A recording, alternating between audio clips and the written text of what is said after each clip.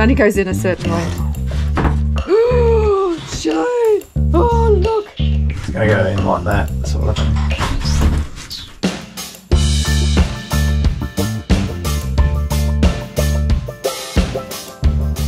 So last you saw, I built the bunk top here, and then I had to talk about making the things that supported the bunks.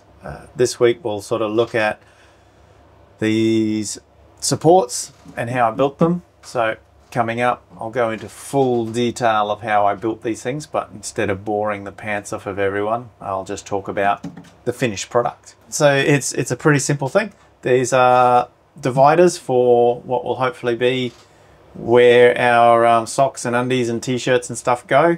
The intention is that it'll be like a rock out, pull out type drawer system, 2 of those. But of course we need some sort of backbone structure to attach all that to, and that's what these 3 little tiny bulkheady type things or frames are. These serve 2 purposes holding that, but they also made this bunk thing super strong. So now chin ups. Makes it really, really stiff and rigid. So it makes our very, very lightweight bed panel now also very stiff. So how we keep everything light is by putting in strategic bits of structure. So one of the biggest philosophy changes we've probably made to the boat is that all of this internal furniture now becomes structural. So you can see, just as simple as that, this bunk has become stiffened by little tiny drawer bits of structure.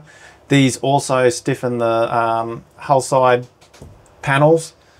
You've got to be a little bit careful because these stiffeners, if you try to make these too stiff and too rigid, they will then carry too much load, and the chances of this copping a big wave here, pushing the side out and popping the bottoms off these becomes a bit of a real problem. So we've got to be careful that we don't make this too stiff here, that this has still got a little bit of flex, so that when this pushes in, it rotates and this will flex a little bit. So you've got to have things talking to things and working together. So yes, everything makes everything stiffer and stronger, but you've got to be careful you don't make something too strong or too stiff and it becomes a problem.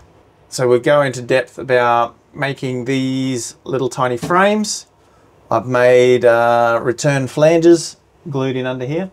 So here's the return flange. We talked about building in flanges into bulkheads and things like that. So here's a classic example of, I built the bulkhead with a return flange on it, and you can see it's glued to the bunk top. So I didn't actually have to tape it, but I just pushed this up into place and it was bonded, and then all this was coved and taped in. You can also see where my penetrations through the bulkhead now line up with these penetrations here, where these fluid lines will go. So they're now taken out of the bilges, run into areas which are very easily openable, accessible and serviceable. Big thing for me with boats is accessibility to systems. Our boat is actually laid out pretty simply, but we'll make it even simpler and easier to access. These were all cut, coved, taped into place. Nothing's done quickly or shortcuttedly. So these are actually put in better than most production boat bulkheads are being put in. So they're all structurally bonded in, coved, taped, all the rest of it, even around these penetrations. So these were 3D printed. I left the 3D printed insert in here, so our hoses will actually sit on a plastic radiused edge so that there's no hard corners to wear through hoses and things like that. These are all bonded and laminated in so that, you know, they're part of it now. So hopefully in 30 years time, they'll still be there. Not much to say other than they're stupidly light. Very lightweight skin on each side of the 10mm foam, 300 gram, so not much there. But again, these are for holding the bunk in place and for holding our socks and undies, so it doesn't need to be much more than that. And even then, it's pretty freaking rigid. All right, well, let's show the footage of you debagging it and having a good look at Yeah, what it's so all about. huge warning. There is a lot of technical, boring vacuum bagging stuff coming up next. So those that aren't into the technical side of things, bye. And those that are into the technical side, there's plenty to chew on.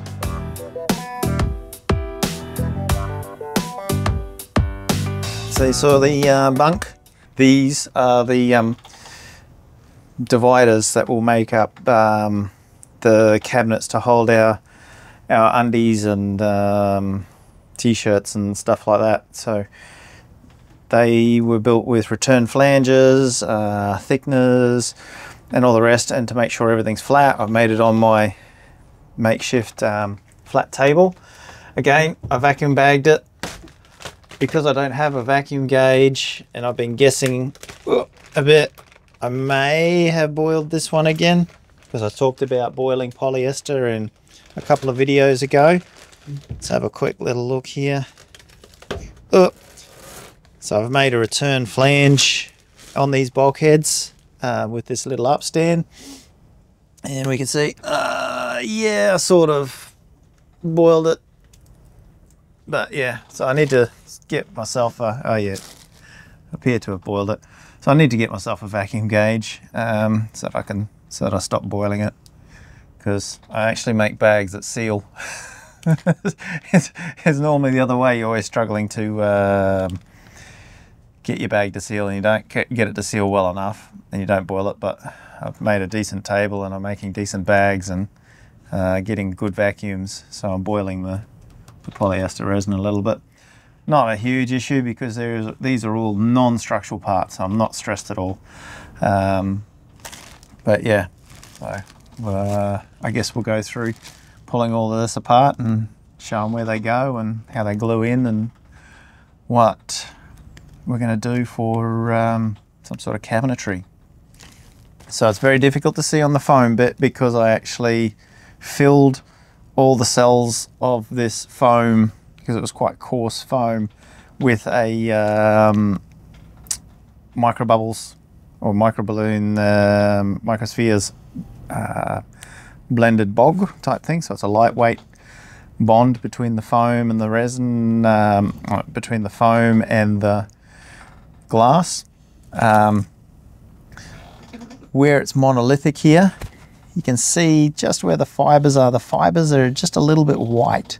It's not completely transparent here.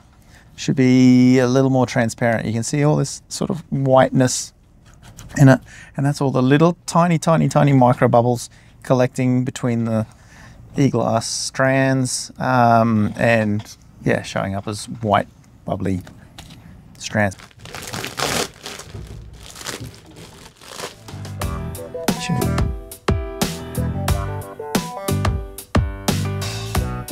Recycling vacuum bags. If you can, do, because obviously it reduces the amount of plastic and stuff I've got to throw in the bin. It costs me less money. There's a million reasons to recycle your bag. There's also a very big reason not to recycle your bag. I'm being very careful with these in making sure that I don't get too many ridges and getting resin shards stuck in the ridges. If you get resin shards stuck in your in the ridges during the debulking and the storage of your second-hand bag or your recycled bag, you can actually puncture the bag, and then your bag's got a hole in it, and that creates a whole world of drama for you to vacuum bag with next time. So I've been pretty careful throughout the whole process in thinking about how I'm going to try and recycle my bag from the get-go, with the way it's laid out, so that I don't get too much resin coming through and up into ridges to create these ridges of resin inside of wrinkles, so that I can reuse the bag. Because like I said before, we're trying to race for the planet as much as we can, but when you're making boats, there is unfortunately a massive byproduct of waste, especially if you are trying to use slightly more advanced techniques. And why would I be using advanced techniques with just glass and polyester? Well, we do want our boat light, and it doesn't matter what resin system I use. The end result is the end result, whether I use polyester or epoxy resin or vinyl ester resin. If you want it light and conforming to some difficult geometry, then yeah, you got to use, unfortunately, you got to use vacuum bags.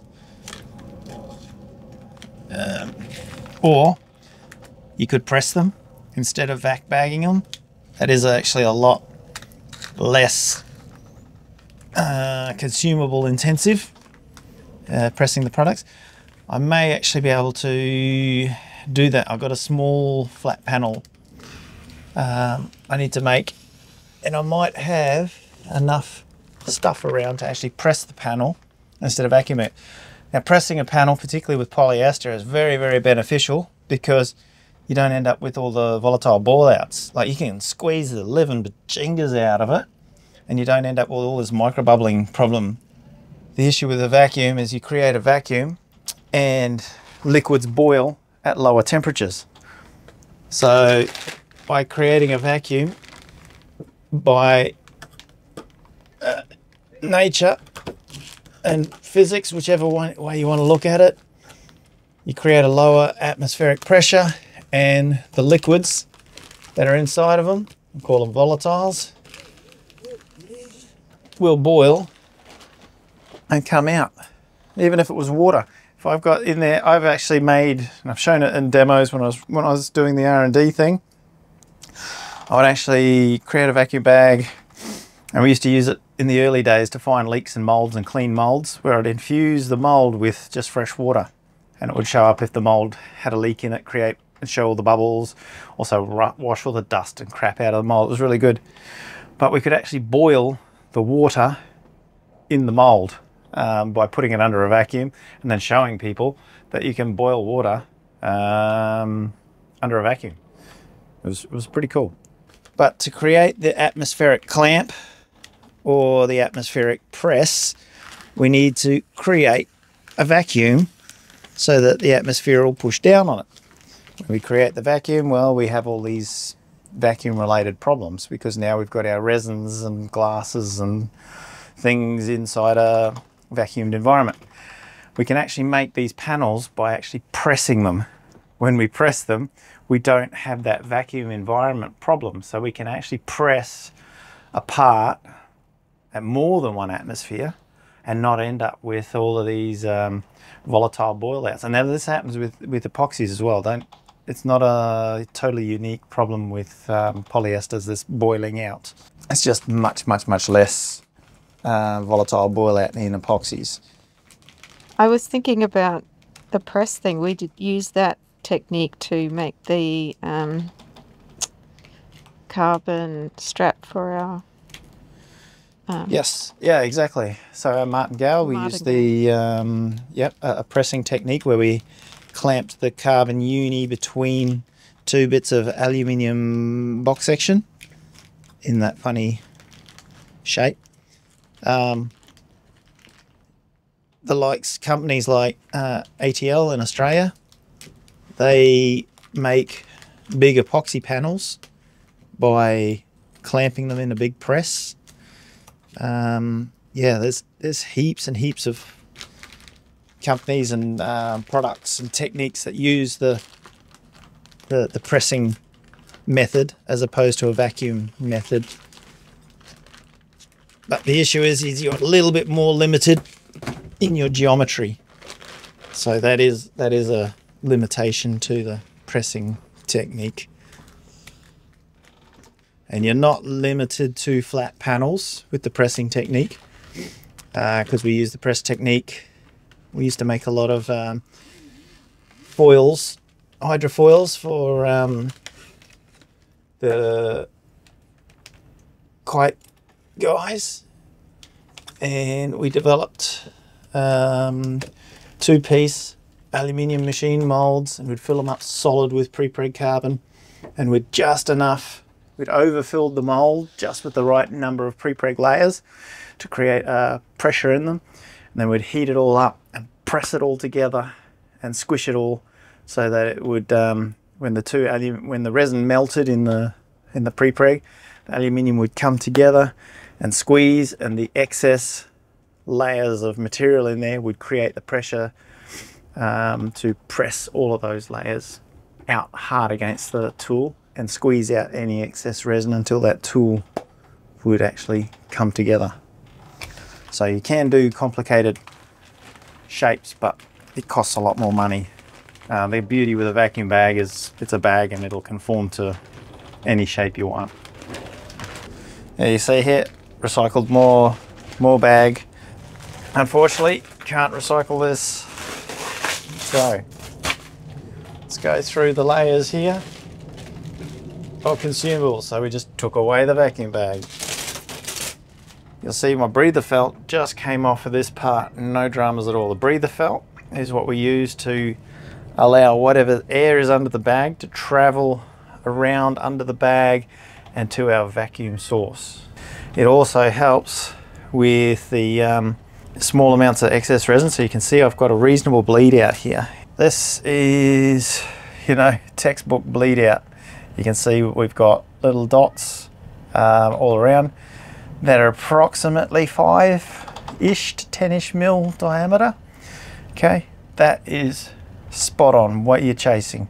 That means that I've got my resin's wet, I've got a little bit of extra in there, so there's a bit to, you know, sort of move and slush around, comes through, and it also comes out with a little bit of whatever air was left in there, also is able to sort of come up and out with it. Where the edges are, you know, obviously there's a bit more excess bleed, but that's because in this case very specifically put extra resin in the corners to make sure that they would fill out. So these are good indications as to how your laminating went. So let's get rid of that layer.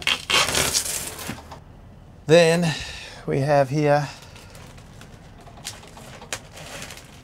our perforated plastic. This plastic, you can see it through there, Anna? There's a piece of nylon plastic, and it has lots of little perforated holes in it. Let's see if and normally you don't recycle this. Yep, can't recycle that, unfortunately. all the little holes are filled up with resin. More plastic in the bin. So that's our perforated plastic. Now you can see where the red stripes are. That's my peel ply. I didn't peel ply this entire part. Now I'm a huge fan of peel plied surfaces everywhere, but I didn't peel ply this entire part because, to be honest, I don't really need it. Because what I'll be doing is giving this a very light scuff, potentially even just a Scotch-Brite, and painting directly onto that. So this is the Teflon table that we talked about a couple of videos ago. And you can see there's absolutely no wax on this table. No release agents, nothing. That's just the pure surface of the Teflon. Boom.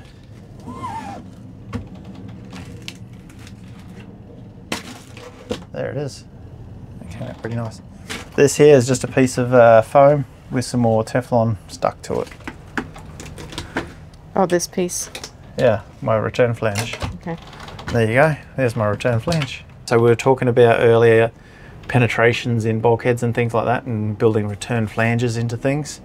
So yeah, if you wanted to build this is how you build a return flange into a bulkhead. Actually, we'll do the bulkhead down that goes into the floor, and where the floor will sit on top. But basically, it'll be built exactly the same as this. So the bulkhead that will go into the boat, so that'll be the shape of the boat there, yeah. And then the return flange is built onto it, so I don't actually have to tape it. I just give this a sand, little bit of glue, job done. What's the next part? Chop all these up and... Yeah, chop all these up, get them into position, glue some stuff together.